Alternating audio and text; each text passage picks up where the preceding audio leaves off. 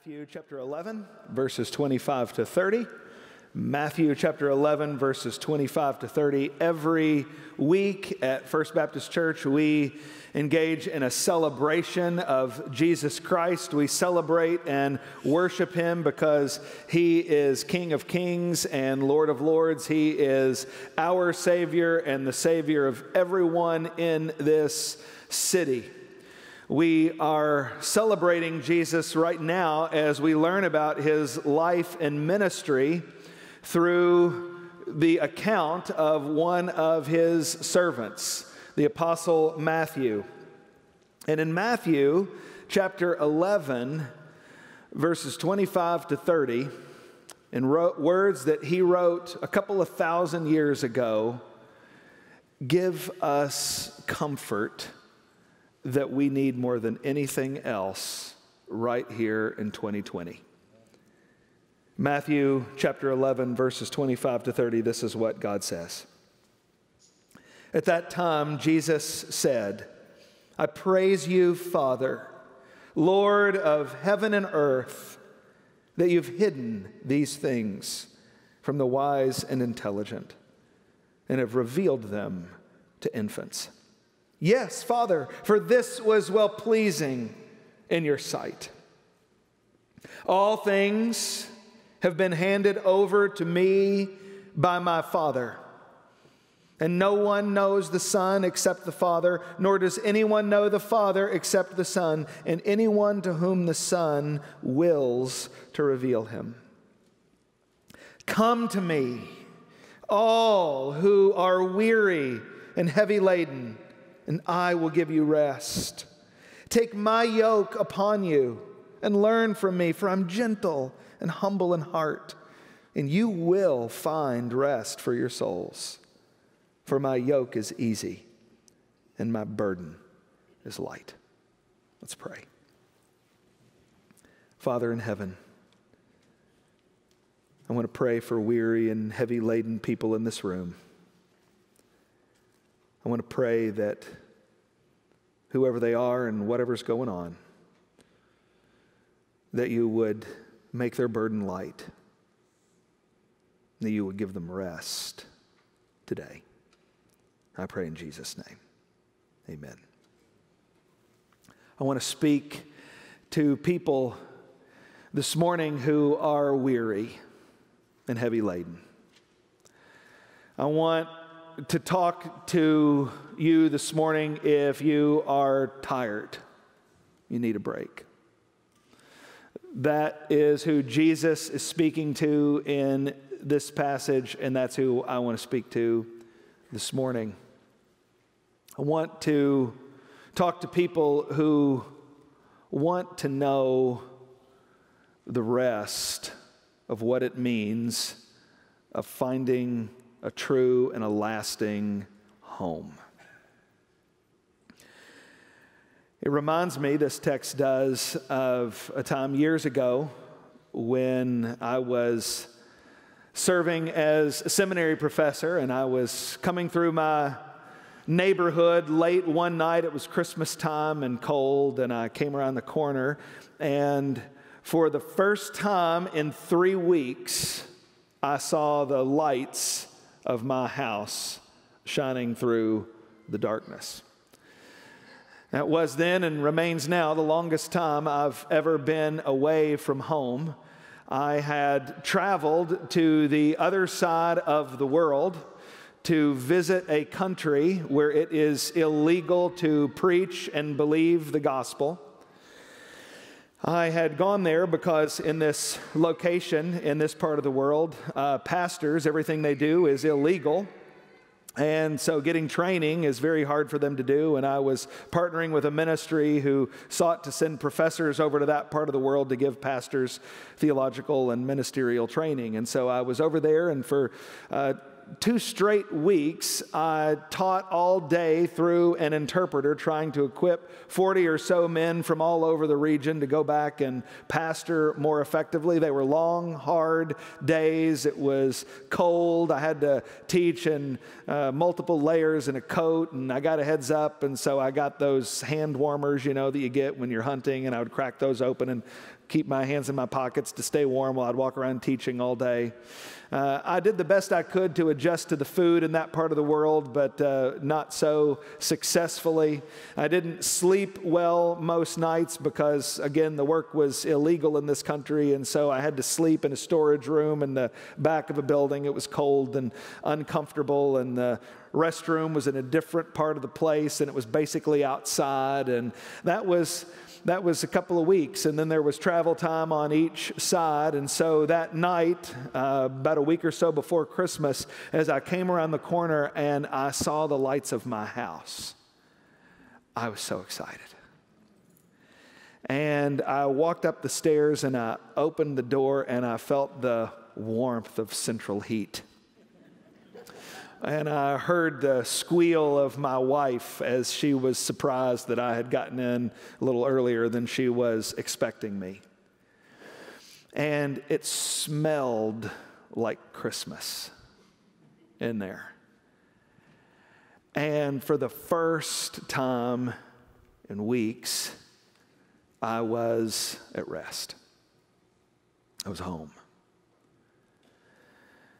Some of you have needed to find rest and home for longer than weeks. Some of you haven't found it in your whole life. Some of you have known it, but you're struggling now. You need a break. This is a world that'll make you want a break. Our culture is pulling apart right at the seams. We look at it and we are tempted to think it'll never be the same again. It'll never be good again. And we need a break. The church of Jesus Christ makes us think we need a break. You look all across the country and you've got Christians hollering at one another, saying ugly, mean things to one another. Like that's what the church is supposed to be. Then you come to your church, and this pandemic is here, and you feel guilty for hugging folks, and you think, oh man, too many people are wearing masks, or not enough people are wearing masks, and nothing is the way I want it to be, and it's never going to be the right way again. And I just want a break. And then you go home. Marriage isn't going the way you want it to go. Parenting isn't going the way you want it to go. Your health and the health of those you love isn't going the way you want it to go. Money's tight. You lost a job you're afraid you're going to. And you just need a break. Well, the good news of this passage of Scripture this morning is that Jesus, who said these words so many thousands of years ago, is here this morning by His Spirit to show you how to find home and find rest. I want this morning to agree with the words of Jesus and give you some instructions from Jesus Christ. If you are tired, if you're sick and weary of all of this, Jesus has rest for you. I want to give you some instructions right from Jesus about how you can find it. If you're tired and weary and you want to find the rest of home, Jesus tells you how to find it. But to find it, you've got to come as a child. You got to come as a baby. Jesus says in verses 25 and 26, I praise you, Father, Lord of heaven and earth, that you've hidden these things from the wise and intelligent and have revealed them to infants. Yes, Father, for this was well-pleasing in your sight. This is a prayer of Jesus Christ. It is a prayer of praise to the Father. It's a prayer of praise to God the Father for the way He has handled these things. He says in verse 25 that you've hidden these things. In verse 27, he talks about all things. Well, what are the things that Jesus is talking about? As Jesus praises the Father for the way He has handled all things, what's He talking about? Well, He's talking about everything He's been talking about. We're in Matthew chapter 11. For 11 chapters, Jesus has been talking about these things. Jesus begins His preaching ministry in Matthew chapter 4, verse 17. And the very first word out of Jesus' mouth in His public ministry is repent. Repent. It's the first thing Jesus says. Repent. Why? Because the kingdom of heaven is at hand. He's saying the kingdom of God has come. It wasn't here before, but now that Jesus is here, the kingdom is here. The kingdom is here, and Jesus is going to live a perfect life. He'll never sin like you and I do all the time. He's going to die on the cross to pay for sins, but not for His sins because He never committed them. He's going to die on the cross to pay for your sins because you commit them all the time, and for my sins because I commit them all the time. But He doesn't stay dead. He rises from the grave to demonstrate His victory and His power over sin. And the response on our part is to look to Jesus, to see that the kingdom has come in Him, and we are to do what Jesus says we are to do, which is repent. We are to turn from ourselves and our way and our sin to Christ and His way and His righteousness. And we are to believe in Him. When Jesus says, Father, these things, He's talking about that. He's talking about the way to be saved. And He says those things are hidden from the wise and intelligent, and they are revealed to infants, to little tiny babies. Yes, Father, that's the way you want it to be. Why is God happy to show these things, salvation, to babies and to hide them from wise and intelligent people? The answer is because God is not going to allow you to be saved according to your pride. In 1 Corinthians chapter 1, verses 18 and 19, the Apostle Paul says, the word of the cross is foolishness to those who are perishing. But to us who are being saved, it's the power of God. For it's written, I will destroy the wisdom of the wise, and the cleverness of the clever I will set aside. Jesus and Paul are not saying that you can't be saved if you are intelligent. They're saying you can't be saved by your intelligence. If you think you're smart enough to figure it out, you won't find Christ.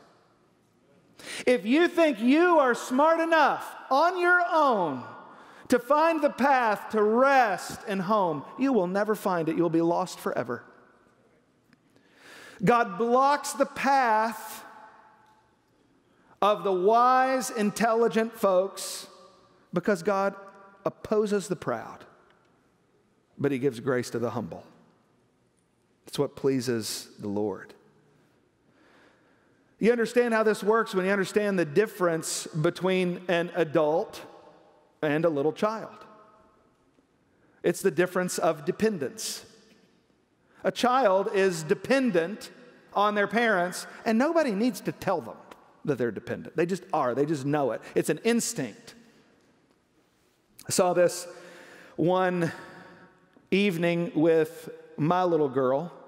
We were going to go on a daddy-daughter date, and I asked her where she wanted to go. She said she wanted to go get donuts and go to the park. My kind of girl. So we go and get the donuts at Krispy Kreme, and we eat those. Then we go to the park, and we're running around and playing, and then she's running off on her own, and I'm just kind of watching her as she's playing on this thing over here. And as she's playing, this herd of big, tough guys approach her, scary-looking dudes. Must have been 7 or 8 years old. And as they kind of horn their way onto the playground equipment, she kind of gets forced off. And I'm watching this, just trying to see how soon Dad needs to intervene here. And she steps off, and she looks like she's going to come towards me, but then she turns around and starts talking to him. And I'm like, well, now what in the world is she saying to those boys? Well, so about that time, I start headed over that way to figure out what's going on here. I don't want her talking to these rejects. Well, I get about halfway there, and she turns and starts running in my direction. She sees me, grabs my leg, and gets behind me. So I pull her around, and I sit her on my leg, and I said, honey, what's going on? She said, those boys are mean. Well, I knew that already. She said, those boys are... I said, well, what were you talking to them about? And she said, I told them that if they weren't nice to me, my daddy was going to get a gun and shoot them. Just like Jesus did to Goliath. That's what she said. I was like, okay, honey, let's not talk to people about the Bible yet. You're not ready for prime time, honey.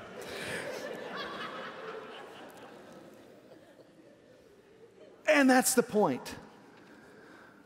While she was trying, look, I don't know who's watching or what shows up later. I never threatened to shoot anybody, and she didn't hear about Jesus shooting Goliath from me.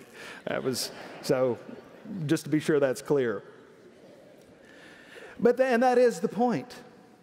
The point is that while she was fighting for herself, while she was defending herself, it wasn't working. Her situation only improved when she realized she is a little girl and she needs her daddy. And she ran to her dad. It is the issue of dependence. You can find home and you can find rest right now today. But you have got to humble yourself. You've got to act like a little child. And you have to run into the arms of your Heavenly Father. You can find home and rest, but you've got to come as a child. You can find home and rest, but you've got to come through Christ. Jesus says in verse 27, all things, there's that again, plan of salvation, repentance and faith, trust in all that Jesus is and what He's done. All those things have been handed over to me by my Father, and no one knows the Son except the Father, nor does anyone know the Father except the Son, and anyone to whom the Son wills to reveal Him. Jesus is saying that there is an exclusive relationship between God the Father and God the Son. There's not another one like it anywhere. The Father is only known by the Son, and the Son is only known by the Father. The only way you can know the Father is if you are the Son and if you are anybody that the Son chooses to reveal about the Father. This is an exclusive relationship. And this, I think, if you're in this room or if you're watching or you're listening, and you think Christianity is an okay thing. You think the Bible is true. You think Jesus is a pretty good guy. You think he's great even. If you're in here and you think those things, the thing that is most likely to be keeping you from home and rest is this right here. For people who kind of think Christianity is basically a good thing, but they're not real Christians, I think most people it's because of this right here. They don't understand, maybe you don't understand, that Jesus is not just okay, and he's not just good, and he's better than great. He is the only way to the Father. There's no way to get to home and to rest, to get to heaven and Christ and peace and love. There is no way to have those things apart from the revelation of Jesus Christ. And we are so wrong about this in our flesh. We're so wrong about this in our worldly wisdom because we think we get to heaven and home and rest because of who we are instead of who Jesus is. I'd been a Christian for about a year, and it really dawned on me that I know Jesus Christ because somebody told me about Jesus Christ. And so I have to tell other people about Jesus Christ. And so I made a commitment that I was going to tell my friends in my school about Jesus. So I started doing it. It didn't always go over very well. There was one friend of mine, and it just drove her nuts that I would say to her she was not going to go to heaven unless she had a relationship of trust and confidence in Jesus Christ. Drove her up a wall. I didn't realize how much it drove her up a wall until one night I was having dinner at her house, and her mom was serving dinner, and she said, "You know what? You don't need to be telling my daughter that she's going to go to hell." Her grandfather was a preacher. So if anybody's going to heaven, she is. That's the argument. She's got a connection. She knows a guy. So she's going to heaven. What that woman said is the way to the Father is by having a granddad who's a preacher. That's not what Jesus said. Jesus didn't say the way to the Father is by being at church every Sunday. Jesus didn't say the way to the Father is by getting baptized by a famous preacher. Jesus didn't say that. Jesus said the only way to get to the Father is by me. And so if you're here this morning and you want home and rest, you'll have to humble yourself. It won't be about you, and you'll have to find it through Jesus and through Jesus alone. If you want to find home and rest, you got to come as a baby. If you want to find home and rest, you got to come through Christ. And finally, if you want to find home and rest, you got to come tired and weary. You got to come tired and weary. The only person who ever ultimately finds their home is the person who knows they haven't found it yet. So you got to look. The only person who ever ultimately finds a break is the person who knows they need one. So you've got to know about how tired you are and how weary you are before you'll even start looking for the break.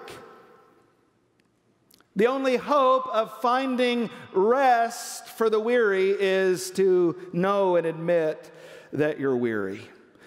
This is good news for you. Jesus does not invite you to find rest and home if you are smart enough to figure it out. Jesus does not invite you to find rest and home when you are possessed of your own strength. Do you hear the good news in this? The good news is you don't have to figure it out. The good news is you don't have to go, well, I've got this nasty set of sins over here, and I gotta clean that up and polish that up, and then I'll go find rest. That's not what Jesus says. Jesus doesn't say you got to figure out the answer to all the theological controversies. You got to figure out in your own wisdom and in your own intelligence how all this works and how it all fits together, and then when you do that, you can come. That's not what Jesus says. Jesus says you don't have to be wise. Jesus says you don't have to be strong. In fact, he says more than that, you can't be wise and you can't be strong. You've got to humble yourself as a child. And when you see that you're tired and weary, that's what it takes. First Baptist Church isn't the church for everybody that's got it figured out. First Baptist Church is not the location for fixed people. First Baptist Church is a church for broken people. This is a church for people who have questions. This is a church for people who have sins. You got to know you're broken. You got to know you're tired. You got to feel the weight of your weariness. Jesus says in verse 28, "Come to me all who are weary and heavy laden, and I'll give you rest." There's the promise. And then he says, "Take my yoke upon you and learn from me, for I'm gentle and humble in heart." And then here's the fulfillment. You will find rest for your souls. If you're tired and weary, Jesus says, "Come," and you'll get rest. That's the way it'll be. Rest comes when you trade your burden for Jesus.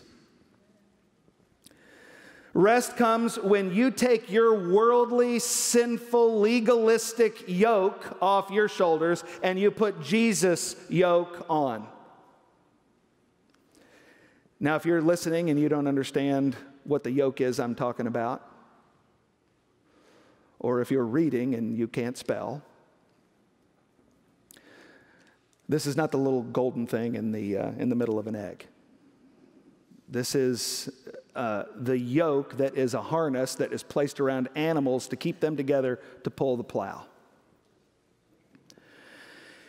And the point here is you're going to have a burden. You're going to have a yoke. There's going to be weight on your shoulders. It's just a question of what it is. In the ancient world, Jesus was talking to Jews who viewed the law as a yoke, and they thought that was a good thing. They would celebrate wearing the yoke of the law and studying it and following it. But here was the real stinker. Anybody who really tried to do the law and had spiritual eyes to see knew they couldn't bear the weight of that yoke. And so Jesus is inviting you to take your worldly, self-important, sinful yoke off and put His on. And when you put His on, things are going to get better. You're going to carry a burden. You're going to have a yoke. Is the yoke going to be a heavy burden that you can't bear? Or is the yoke going to be the light burden of Christ? Take my yoke upon you and learn from me, for I'm gentle and humble in heart, and you will find rest for your souls, for my yoke is easy and my burden is light. How is Jesus' burden light? Jesus' burden is light because He's gentle and humble, because He loves sinners, because He loves broken people, because He loves you. And Jesus' yoke is light because unlike heavy yokes which take you further and further and further away from rest, Jesus' yoke takes you home. This is the language of belief. When Jesus says, come, he's saying believe. When Jesus says, take my yoke upon you, he's saying, trust me. And Jesus says what you got to do. He gives the invitation. He says, come. Come to me all who are weary and heavy laden. Nobody is blocking your way. Nobody is standing in front of you. First Baptist Church is here in 2020 to say this Sunday what we've been saying for 182 years. Come to Jesus, everybody who's weary and tired, and He will give you rest. Come right now. No one's stopping you. Jesus has thrown open the doors of heaven and home and peace and rest to anybody who will believe. There are people in this room, there are people watching and listening. You've never heard of this before. And you need to believe for the very first time. It's called getting saved. It's called becoming a Christian. When Jesus is saying, come to me, everybody. When Jesus says, come to me, all who are weary and heavy laden. He's talking to you. And then there are people in this room, and you've repented of your sins, and you've trusted Jesus, and you're walking with Christ. But we love to find replacement rests, even as Christians. And we sit there and we feel tired and worn out by everything that's happening in the culture. And we say, oh, give me the election. Let's sort this all out at the election. And then we can take a break.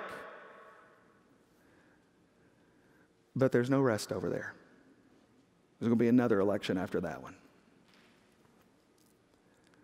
Jesus says, come to me. Come to me. When you're tired and worn out about coronavirus and church and nothing ever the same again.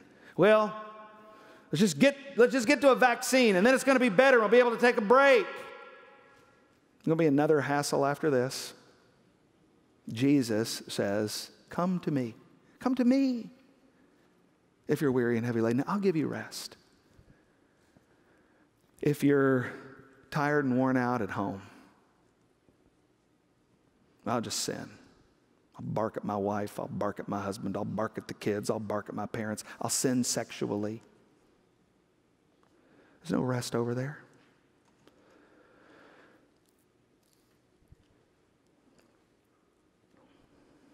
If you think, well, I don't like my enemy. I don't like that guy. I'm going to burn his life down. I'm going to ruin his life. I'm going to take him out. Then I'll have a break. No break over there. No rest for that. Whatever you're looking for that's not Jesus won't lead to rest. Jesus says, come to me, all who are weary and heavy laden. Believe in me, trust in me, take my yoke upon you. I want you to understand, this is not a sermon about heaven. This is not a teaching about heaven. Heaven comes later. Jesus offers you rest right now. Jesus is here for you right now. He's not off waiting for you in the clouds in 5 years or 20 years or 100 years. Jesus is here by the powerful Holy Spirit right now. And just as he was 2,000 years ago, he's here right now with his arms stretched out for anybody, for the first time or the 100th time, to receive you if you want rest. You can have it right now. In fact, our musicians are going to come out right now. And I want you to close your eyes. And I want you to think about what is making you tired. I want you to think about all the ridiculous things you're doing to try to get a break.